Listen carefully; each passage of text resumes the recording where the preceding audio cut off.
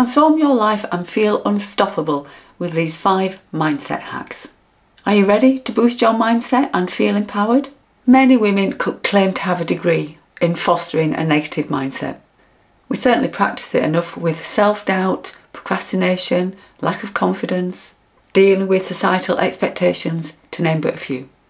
So how can we overcome these challenges and cultivate a positive mindset? Number 1, positive affirmations are a powerful tool for promoting self-love and confidence.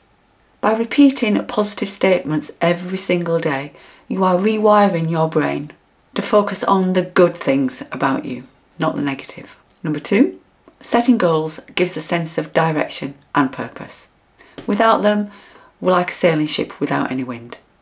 Whether it's fitness or a new hobby, having something to work towards will boost your motivation and mindset. Now, number 3 is that self-care is essential for maintaining a healthy mindset.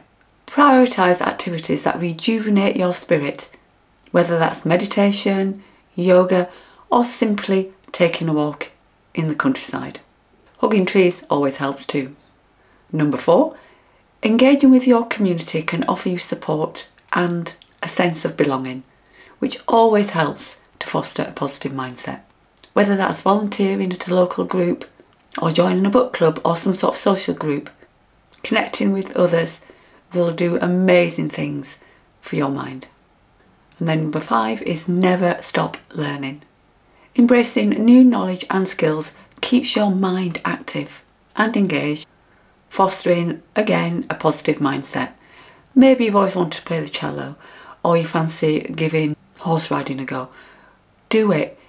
Learning something new is going to keep your brain active, which not only makes you feel positive and good about yourself, but it's actually good for your brain. Research has shown that people who keep learning way into their adult life and older age can reduce the risk of some of the disorders you might find you get later on, such as dementia. So my question is, which one of those 5 are you going to try first? Your journey to a positive mindset starts now.